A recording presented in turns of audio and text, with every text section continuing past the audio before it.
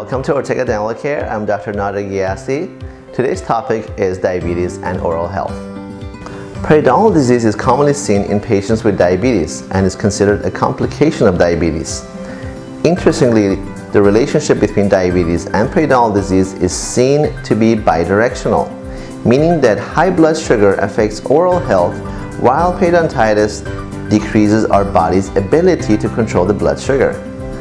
Oral manifestations of uncontrolled diabetes can include xerostomia, which is dry mouth, burning sensation in the mouth, which may possibly be related to neuropathy, impaired or delayed wound healing, increased incidence and severity of infections, secondary fungal infections such as candidiasis, parotid salivary gland enlargement, gingivitis, and or periodontitis. Patients with poorly controlled diabetes are at greater risk for dental problems. They're more likely to have infections of their gums and the bones that hold their teeth in place, because diabetes can reduce the blood supply to the gums. High blood sugar may also cause dry mouth and make gum disease worse.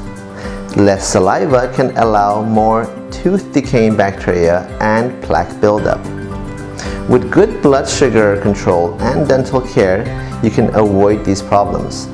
You should call your dentist and have a periodontal evaluation if you have bleeding or sore gums, get infections often, have had bad breath that won't go away.